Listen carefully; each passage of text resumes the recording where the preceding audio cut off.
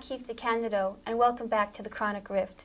Tonight we're going to talk about science fiction and fantasy from the female point of view, and see what's being done about the portrayal in the genre.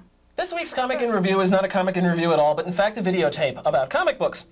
It is called Comic Book Collector, hosted by Frank Gorshin, and produced by Blue Flame Products, Incorporated.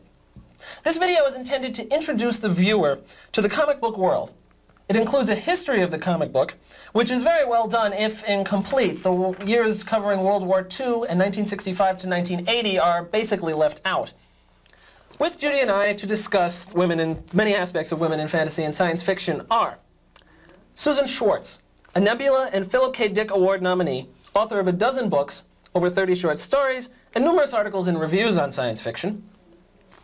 Jim Frankel, editor, publisher, and packager of science fiction, who's worked with many of the women I just mentioned, and is currently a consultant for both Tor and Macmillan Books. And Alice Dowd, the selector of science fiction for the New York Public Library. I think, first of all, that women were there before the 60s. I mean, yes. Andre Norden's been writing since 1939, and C.L. Moore, though she couldn't write under her own name because she would have been fired from her job at a bank, was writing from the 30s on, too, and so were people like Lee Brackett, who you couldn't tell if that was a man or a woman. But you know, it really has created a lot of opportunities for people to write about anything. Something that was brought up, I noticed in a book I read recently, A Criticism on Science Fiction, was that a lot of modern authors, especially women authors, according to this writer, I forget who it was, said that, there isn't as much science in science fiction. Like, Robert Heinlein had a lot of science in his science fiction. God knows Isaac Asimov has a lot of science in his science fiction. You don't see it as much in someone like Ursula Le Guin or...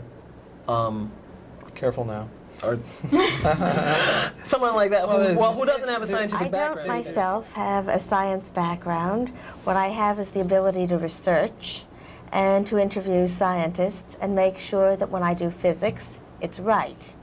When I do anthropology, it's right. When I do bioanthropology, I try to get it as right as I can.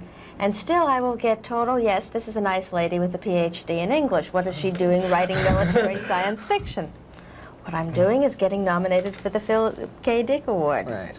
I think what Jim is saying is very definitely true. There have always been women writing it.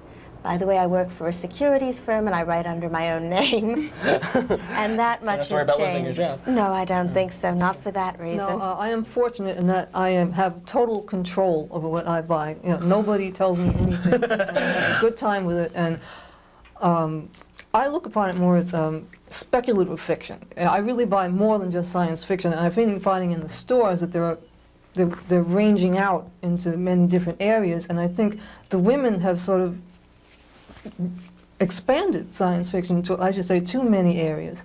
And when you were talking, the first book that I thought of was Elizabeth Ann Scarborough's Vietnam book, The Hero's War. I mean, I picked that up as science fiction, not understanding, didn't think what it was. I figured it'd be technology and fighting and all this, and I was just blown away when I read it. To me, that was the first real vision of Vietnam that I saw in a book, you know, as opposed to reading, you know, battle books or anything like that, and she did such a wonderful job of it. What I'd like to say is next week we're going to deal with what's next with the next generation, and we're going to have, among others, Robert Greenberger, an editor for DC Comics.